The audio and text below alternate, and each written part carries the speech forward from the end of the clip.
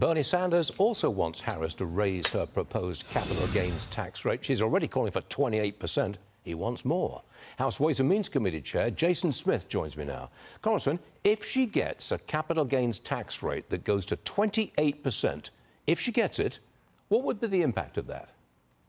Well, she wants to, Stuart, raise taxes on all Americans, not just the capital gains tax. She's called for complete repealing of the Trump tax cuts that would basically put every business tax above communist China. This would be detrimental to our economy. She's basically an arsonist who's trying to sell fire insurance. She created this terrible economy with the $10 trillion spending bill that she was a tie-breaking vote. $2 trillion in the American Rescue Plan led to record inflation. She was a tie-breaking vote. Inflation Reduction Act, almost $1 trillion in spending. She was a tie-breaking vote. And that is why we have seen inflation go up 20.1% under Harris's watch. And now she wants to raise taxes on all working-class Americans. Unacceptable.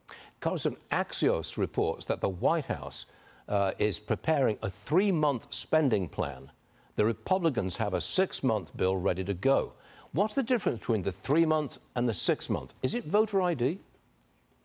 Well, one thing about it, we know that the Democrats don't support the SAVE Act. The SAVE Act is very basic, Stuart. It just says only U.S. citizens can vote in our elections. It's not even voter ID.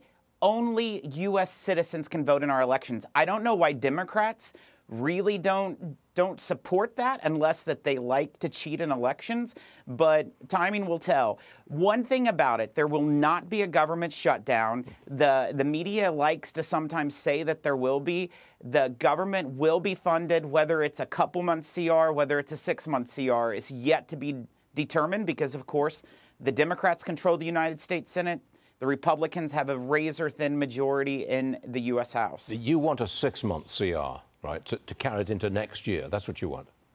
I want to make sure that government is completely funded and that we reduce spending. The reason why, Stuart, we've seen inflation gone up 20.1% is because of crazy spending. The only way to address that is Donald Trump is president. And so as soon as he's president, we need to get spending under control with the policies that will help reel back this incredible wasteful spending of the Biden-Harris administration. We have a spending problem rather than a tax problem. That would be my personal opinion. But there you go.